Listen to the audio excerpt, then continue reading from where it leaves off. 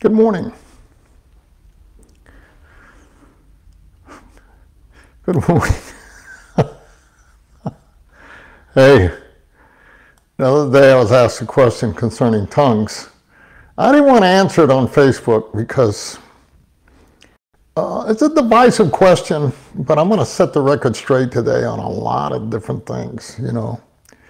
But before I do that, let me just say this. I have a lot of good friends on both sides, you know.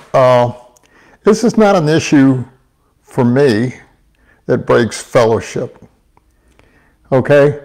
Now, if somebody tries to push certain, what I believe to be unbiblical beliefs on me or people on me, I'm not going to allow it, okay? No more than your pastor or people that are your shepherds or elders or whatever would allow that, okay? In fact, I'm going to expose it, which I'm going to do today. Now, a lot of you that may have grown up in Pentecostal homes or charismatic homes or Word of Faith ministries, I'm going to share some things with you that maybe you haven't thought about before, okay? But before I do that, I had shared a story on the last video that I did about this, about my Uncle Augustine, who was saved in Mexico, was a pastor of a small mission in Lubbock, Texas, Abernathy to be exact. And a truck driver fell asleep at the wheel and broke his neck and left him a quadriplegic. And he had 3 sons at the time, little sons, and his wife. And anyway, fast forward from there, about a year, 2 years later, he's in his home and he's got some straps on his arms and that he used to exercise every day diligently for hours. Well, some pastors came over and decided they were going to pray with him. And they prayed, they believed in Word of Faith, name it, claim it, call it into existence, for him to get up out of this wheelchair and walk. Well, he didn't. And then they started accusing him of not having enough faith. Now, I don't remember, I was an unbeliever at the time, but I shared this yesterday with one of his sons who is now in his 50s, Sammy Serta. And he told me something that I either forgotten or I can't remember, but he says, do you know that when that happened, my father told those men that God honors the faith of little children. And he says, my little son there, the youngest one, has been praying that his father would get up and walk. And I haven't. So the question of him not having enough faith was about as arrogant as you can, you know, and they got up and left. Now, that was over 50 years ago. Since then, I've been exposed to this hundreds of times. And so even in my own life, people have come to me and said, hey, Manny, have you received the Holy Spirit? I said, yeah. Well, when did you receive him? I said, when I got saved. Did you speak in tongues? Yeah, I've been speaking in tongues since I was a little boy, since I could talk. No. Did you speak in that angelic language that is special between you and God? I said, yeah, it's called prayer. I do it all the time. No. That's not what they meant. I understood. Sometimes I'd be facetious with them and I tease them about all that.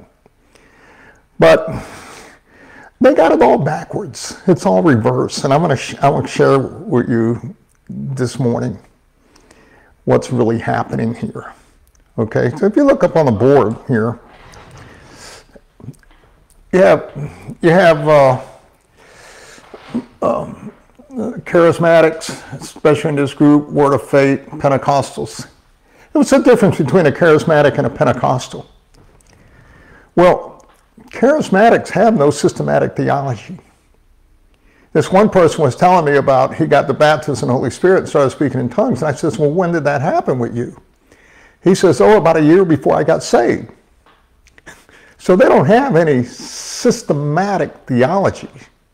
Okay, they go strictly by experience. Experience becomes their source of authoritative from what God, they believe God is doing or saying. Pentecostals do have a systematic theology, okay, and they are pretty solid in a lot of areas except for the doctrine of pneumatology.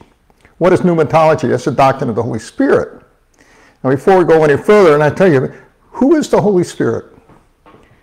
He is the third person of the Trinity. You got God the Father, God the Son, God the Holy Spirit. Okay. When I put my trust in Christ, Ephesians says in chapter 1, in him we were also chosen, having been predestined according to the plan of him who works out everything in conformity with the purpose of his will, not our will.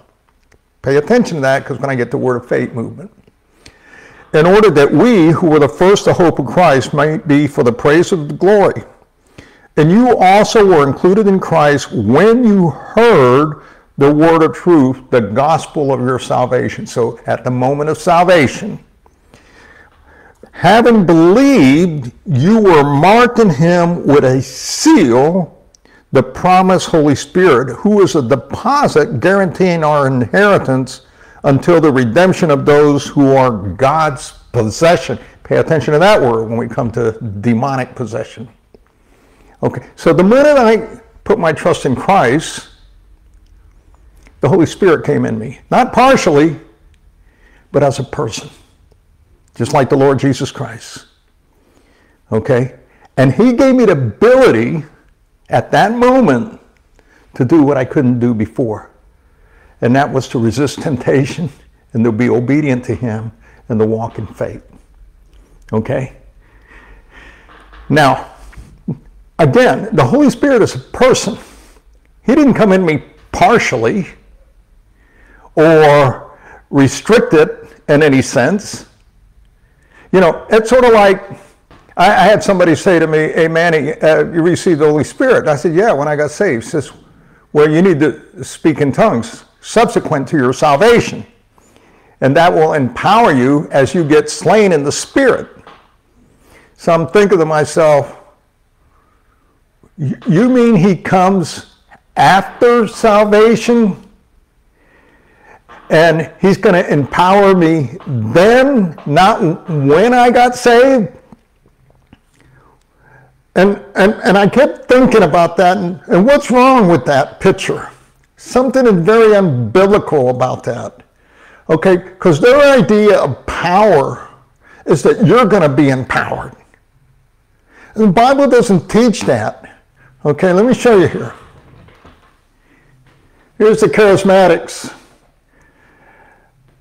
If this circle represents the totality of your life, you are empowered, they say, when the Holy Spirit comes in you, and you now have the ability to do things you didn't have before. In other words, that didn't happen when I got saved.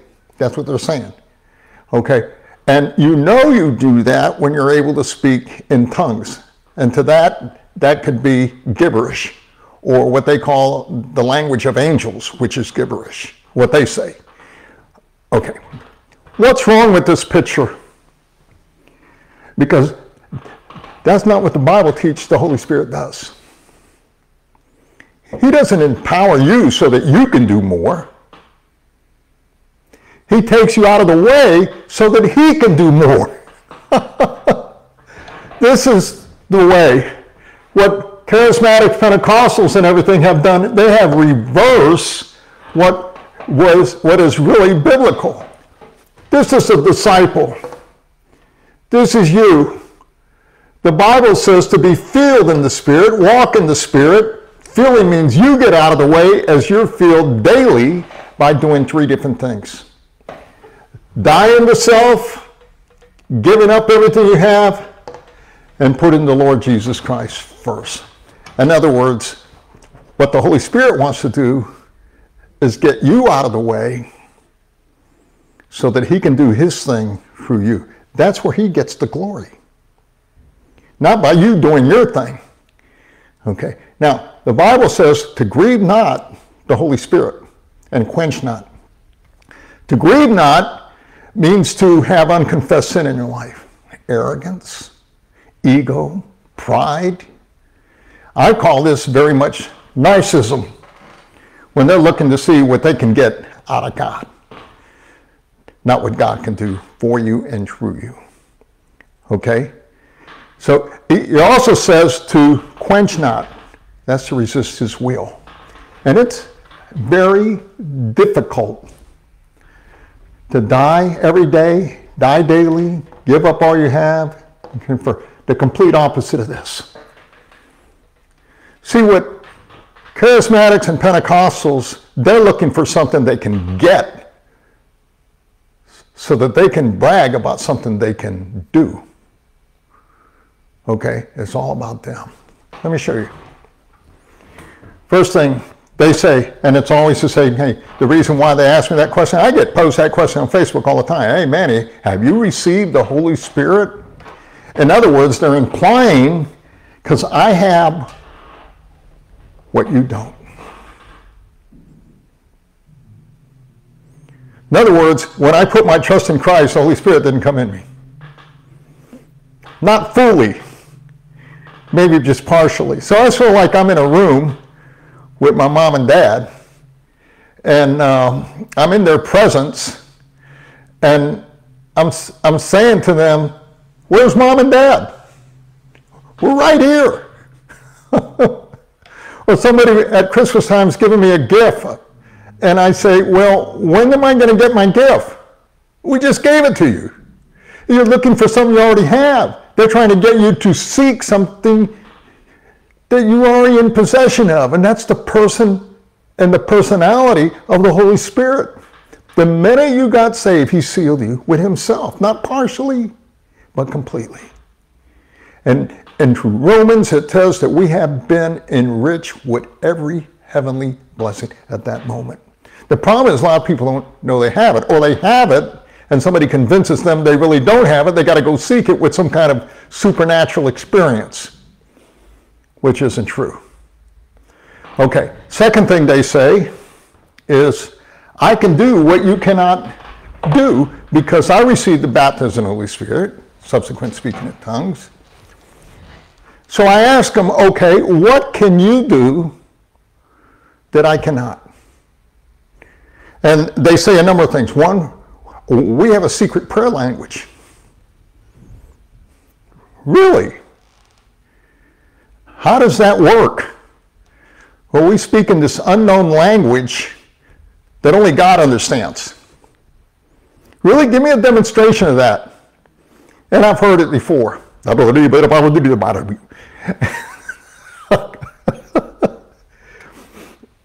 And I'm thinking to myself, as I read about all the prayers in the Bible, prayer that the mother of Jesus prayed, intelligent, eloquent, scriptural, all the prayers of the Psalms, you know, the prayers of Peter and Paul, the prayers of Jesus, I don't see anything like that. They were really deep felt thoughts or questions or ponderings that went to God, which was clearly understood within the person praying. Well, we were praying a way that only God can understand, and we don't know how to pray as Jesus did. That's true. But you learn as you grow. Okay, you learn to pray according to his will, not yours. So, what can they do that I can't? Pray? No, all my prayers will get answered. Okay? God either answers my prayer or he doesn't answer it with a wait, or he gives me a reason as to why he's not going to or is going to. But all my prayers are answers because he gave me that promise. That make your request known to God with thanksgiving.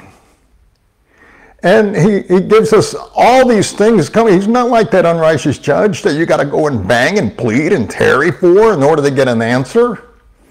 Okay? He's a gracious God that wants to answer your prayers. No different than any child with their father or mom. You know, you go to them, you talk to them, you have a conversation with them. That's what prayer is. Okay, whether it be a confession or petition, or intercession. Well, we got wisdom that you don't because God gives us this special insight. Really.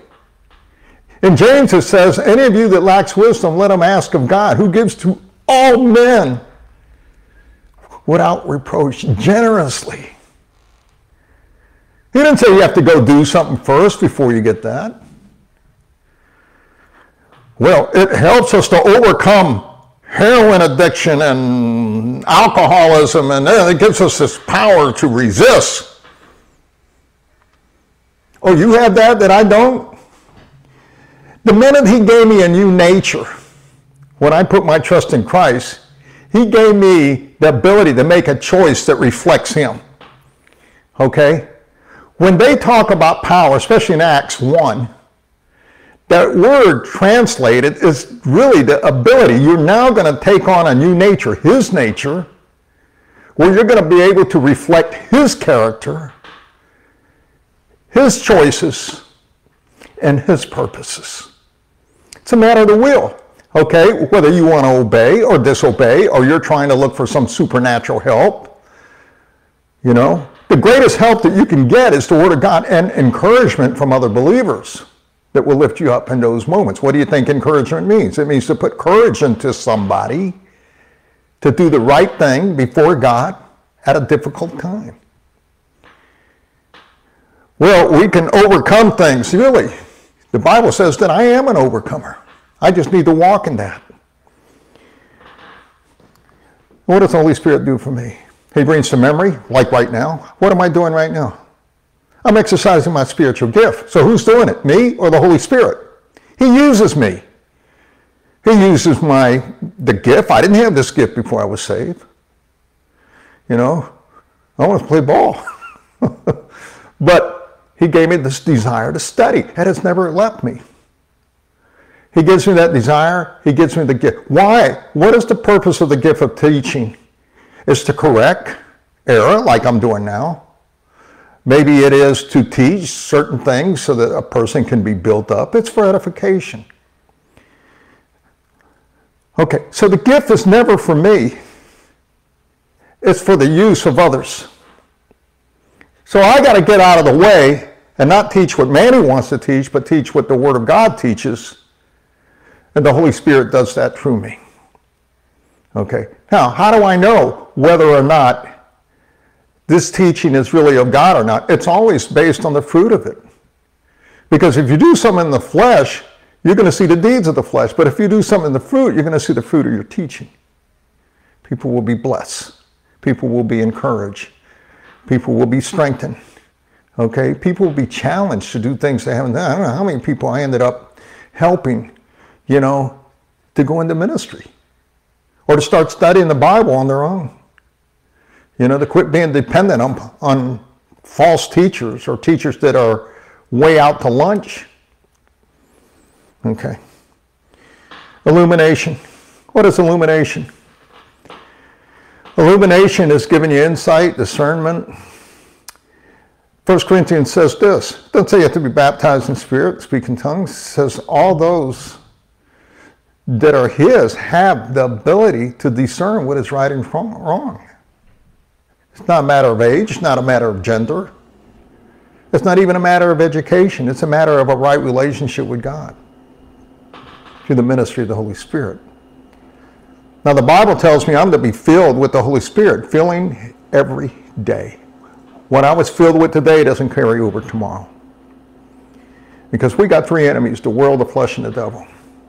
Okay, so the idea that they come with this, I have someone you don't, I can do something you can't, is about as arrogant as you can get, and it's very unbiblical. Okay, the biblical model of the role of the Holy Spirit is right here. If you notice, this is the way the Pharisees operated. This is the way the disciples operated. And one of the biggest problems with Word of Faith movement, and I'll explain that in a minute, and also with Pentecostalism and some of their teaching, and Charismatics, is they make it all about them. not of the Lord Jesus Christ. It's what they can get, not what God wants to do for them and through them. The greatest way to be used of God, and I'll talk about that as we're going to get into Philippians 2. Okay. Word of Faith movement. What are they saying in essence? First of all, if you understand and study the history of it, it's metaphysics. Okay, I think a guy by the name of Kenyon started then passing on to Kenneth Hagin, Copeland, and all that. And basically what they're saying is you can talk reality into existence by I declare this. I was reading this stuff, nonsense on Facebook all of it. I declare this. I own this. They speak what they think, they become miniature gods because that's what metaphysics is. And what they believe is that in the beginning, Adam had that capability, and that capability never left humanity. They just need to exercise that. The Bible doesn't teach that you become a miniature God and you can speak whatever you want into existence. I declare, I've heard a preacher here in San Antonio tell a whole audience the first week of January for New Year's, how many of you want to be prosperous and be healthy this year? Everybody raising their hand. I declare that for you. And people getting sick, going into poverty, losing their jobs. You're not a little God. You can't tell God what to do. You don't lay down a railroad track and say, hey, God, I'm going to declare this, and you are obligated to do this. That's not biblical at all. The Bible says if we pray according to His will. So all true prayer originates in heaven. God burdens us with His will. How? Through His Word. Here's God. Here's His Word. As we read it, He burdens us, and then we pray that back to Him, and then He fulfills the desires of our heart. God doesn't do it in round like a lot of these people claim.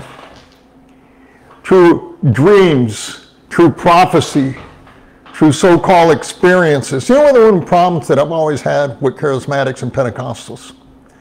They're always trying to outdo one another's experience.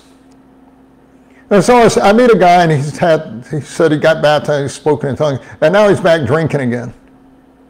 So now what he's got to go seek? See, now he becomes very disenfranchised. He becomes very discouraged because why didn't it work continuously? Where was the power? And they start questioning God, which is what Satan wants. Well, they never got on the right track to begin with. So if your churches were teaching you good, it's really very simple. You put your trust in Christ. The Bible says in Romans 12 to be transformed by the renewing of your mind, so you may prove what the will of God is. Jesus tells us how to be His disciple. Okay, we walk in the Spirit by faith, not by sight, not by feelings. And we study to show ourselves approved as a workman who need not be ashamed, accurately handling the word of truth. We become students of God's word. So God doesn't do it in round that a lot of people claim. I had this dream. I got this problem. These people are prophet. Trump's going to be president. God told me that. Well, now all of a sudden they're wrong. You don't hear from them anymore.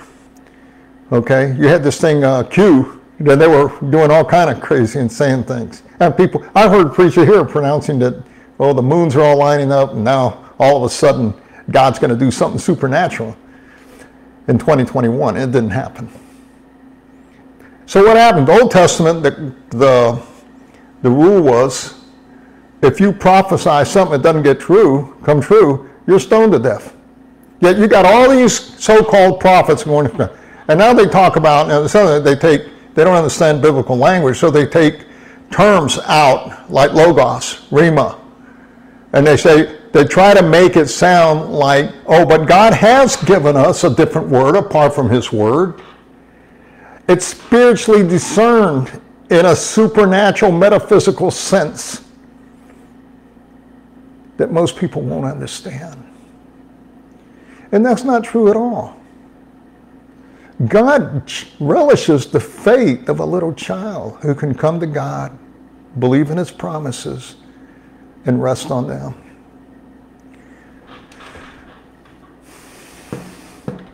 Deliverance ministries. It's another big con. By the way, most of these charismatics, you go up there and you look at, they see them on television with all this excessive makeup, jewelry, elaborate stages. You know, they live in mansions, drive jets. And you don't have enough common sense to recognize that that picture is all wrong. Nobody that is humble and truly understands the grace of God would spend that kind of money on themselves. You know, you were to give me $1 million, what do you think I'd do with it? You know, I'll probably build churches and Bible schools, and you know, there's somebody asking, hey Manny, you need a car? Yeah, I do. I really do need a car. Do you want an experience or you just want A to B? I says, well, I would like an experience, you know, but I'll settle with A to B. And that's what I got. Manny, you want a real lavish apartment? Yeah, I would like that, but I'll settle for a roof over my head. Manny, you want really nice clothes? Yeah, I really would. I wear mostly t-shirts, and I haven't bought hardly any clothes for me in years. You know, I go down to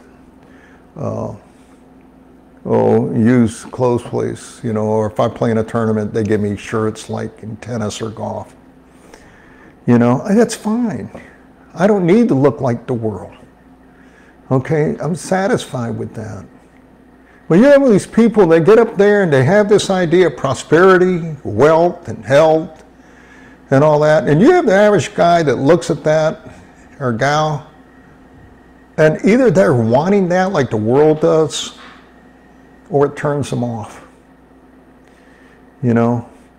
Now, you have Satan, and you have this deliverance ministry now that has come on the scene about delivering believers from demonic possession. Possession means ownership. Let me explain this to you real quickly. You have unbelievers and believers.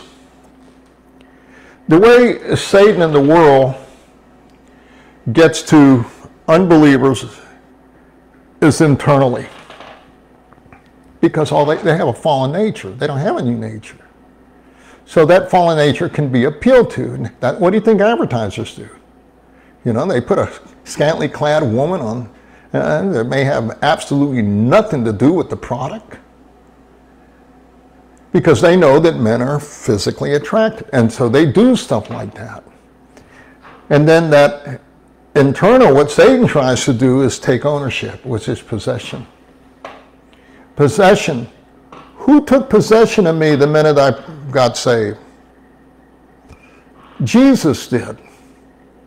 I was transferred over to him. He gave me his nature and sealed me with the Holy Spirit, whether you like that or not, and gave me gifts according to his determination, not mine. You know? Believers, how did the enemy get to us? Externally, not internally. Satan cannot read your mind. He doesn't have that ability. Oh, the devil told me that. The devil whispered that in my ear. That's nonsense. You may have heard that on television or from your so-called ungodly friends, or if you're going fooling around with stuff like astrology and horoscopes and Ouija boards and all these different portals of entrance to demonic things. He can get inside of you that way, but he can't do it internally. He always does it externally because he's trying to influence you to do evil. That's what a lot of these false teachers do. So you get this guy like Kenneth Hagin and Kenyon, who get into metaphysics, which is lies, and then they take those lies and they transfer them over to Christianity, and they take that to its what they call their natural application. And that's how they come up with these word of faith, say it, name it, and claim it, to speak what you want in reality into existence. Very arrogant. I hear people say that or writing that on Facebook, and who do they think they are anyway? I'll read to you Philippians. Philippians chapter 2. It says, your attitude should be the same, verse 5, your attitude should be the same as that of Jesus Christ. Do nothing out of selfish ambition or vain conceit, but in humility, consider others better than yourself. So it's a whole different thing from being and looking to see what you can get as opposed to you getting out of the way. Again, most of the Pentecostals, Charismatics, even Catholic Charismatics, Word of Faith movement, they're looking for them. You know, all you have to do is look at their lifestyle. So look what they're praying for. Okay? He says, but in humility, consider others better than yourselves. Each of you should look not only to your own interests, but also to the interests of others. This attitude should be the same as yours as that of Christ Jesus, who being in the very nature God, did not consider equality with God something to be grasped. There you go. He set himself aside. It's called a hypostatic union, who God took on humanity and suffered and experienced every kind of temptation that we have without giving in. He said he made himself nothing, taking the very nature of a servant. That's what God wants us to do, is to make ourselves nothing, not to make ourselves something. Because when you make yourself nothing, it says, and being found in the appearance of man, he humbled himself and became obedient to death. He didn't want to go to the cross. He said, Father, if it's possible, take this cup from me. Yet he was obedient. And you think about what Christ's obedience brought him. It didn't bring him health, wealth, and prosperity. It brought him the cross. That's what happens to the disciples. Happened to all the apostles.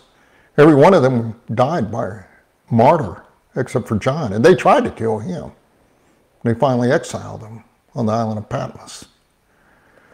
He became obedient to death, even death on a cross. Therefore, God exalted him. Now,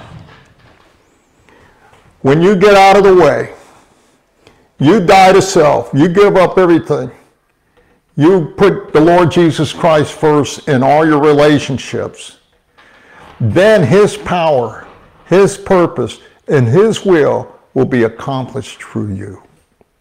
Not in you seeking some kind of experiential experience, which is never really enough anyway for them.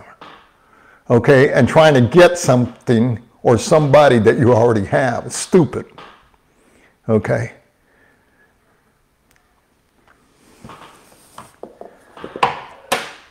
Again, at the heart of all the Pentecostal, charismatic, Word of Faith movement is narcissism. Okay. In Revelation 3, Jesus says we were going to come to such a time as this, that people think they're rich, they have no need of nothing, and they have been deceived. That's through their true spiritual condition. I know all these people that think they're super spiritual. So much so, they think they're more spiritual than God and can do the things of God. And that's what Satan's downfall was. He wasn't content with what he had. He didn't have the attitude, it is enough. And Jesus says, if your name is written in the Lamb's Book of Life, you should be content with that. You know? But these people that are looking themselves to be heroes and some kind of super Christian figure, entertainers and all that, it's not too long before they fall into the true snares of the devil, as we see over the ages. You know, I think about that widow woman who gave all she had, poor, to the Lord Jesus Christ without any flamboyance, without any attention. That's the kind of woman that I admire. But these people, these believers, and they get up there and they show off all their luxury and different things, and they brag about all the things they can do. God couldn't be more grieved. They're just like the Pharisees. Which group do you want to belong to? Now, I always say this when I'm talking to, I could go into deep exegetical, biblical reasons more. It would take a long time. That's why I tell people, look, the best thing you can do is do like I did 50 years ago. And that is undertake a study of pneumatology. Try to really understand who the Holy Spirit is. Try to really understand what God has given you at the moment of salvation.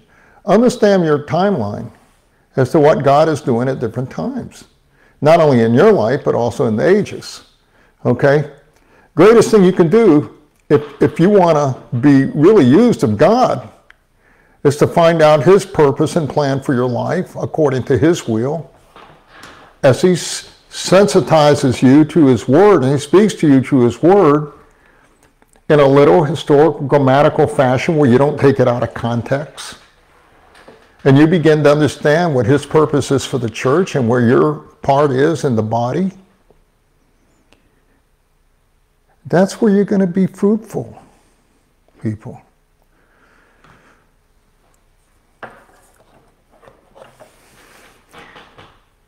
I'm so thankful for the godly people in my life. And all the ones that trained me over the years, Dr. Howard Hendricks, Dr. Elsie Fix, all the ones that personally invested their lives into my life so that I could be a useful servant of the Lord. And when I'm not, to know how to come to God and confess my sin so that He can restore the fellowship. And at the end of our lives, when we look back, how do you want to look back on it?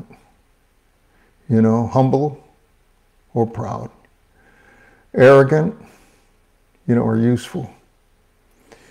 It's all up to you. I would tell people, especially young people, you get out of life what you put into it. You get out of life what you really want. Who do you really want to follow? You know, you want to follow Lord Jesus Christ? Go to Philippians 2. Okay? See the kind of people that God brags about in the Bible. Read Hebrews 11 and see Hebrews 12. Read about this widow woman. Read about the people that God, he says, I'm not impressed with the strength of the legs of a horse or that of a man. I'm impressed by those who trust me. Day in and day out, when it looks like everything is falling apart. That's the thing that pleases God, is faith. Faith in that little child, like my Uncle Augustine, his little son there, praying, looking at his dad in that chair, struggling to survive, and praying that his dad would get up and walk, yet still believing, even though his dad does not. When we get to heaven someday, we're going to see those things that will really impress God. God bless you all. Listen, you got a lot of questions and arguments about this? Private message me. Don't put it publicly, because I'll just delete them. And the reason for that is because there's a lot of believers out there that listen to my posts and so forth, and they're looking for answers, and they may read something or take it out of context, or it gets misconstrued in their mind somehow, and now you have caused them to stumble greatly. And I don't want to participate or be a part of that, okay? You got your church, you got your pastors. Listen, but best thing you got is you're a believer, you got the Holy Spirit in you, you got the Word of God. You're empowered. You're rich. Go to those sources. God bless you all. Have a great day.